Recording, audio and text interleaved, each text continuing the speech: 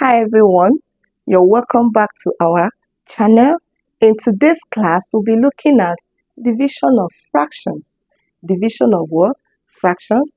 Remember we have done addition of fraction, multiplication of fraction, subtraction, and now we'll be looking at if we even did multiplication of mixed numbers in fractions.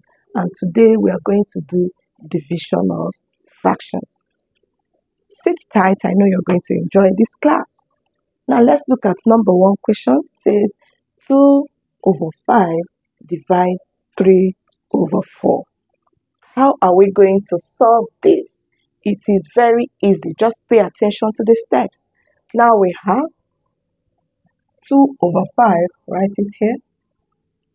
This division sign, for us to change it to a multiplication, we are going to have a reverse of this.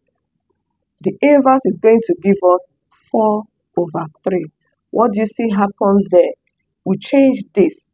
This 3 over 4, we had to reverse it to be 4 over 3 because of changing division sign to multiplication sign, just for the right fraction, not the left one.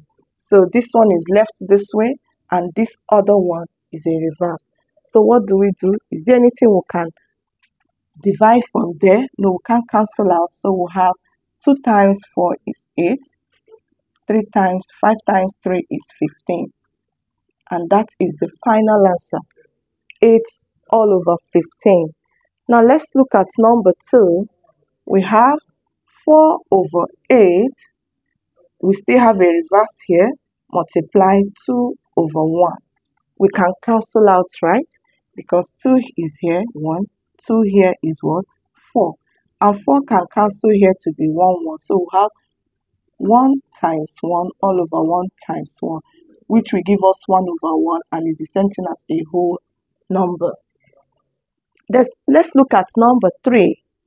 Number 3 says 4 over 9 divides same 1 over 2. So we'll have an inverse or a reverse of it. So we are going to, nothing can divide here. So we'll have 4 times 2 is 8 and bring down our 9 as our final answer. Then number 4, we have 1 over 4 divide 2 over 5. Hope you're having fun with this. What is going to be the number 4 answer? I want to see the comments. I want to see your answer in the comment section. And please remember to always share our videos. You can also like. You can recommend people to our channel. Bye-bye and have a fun-filled day.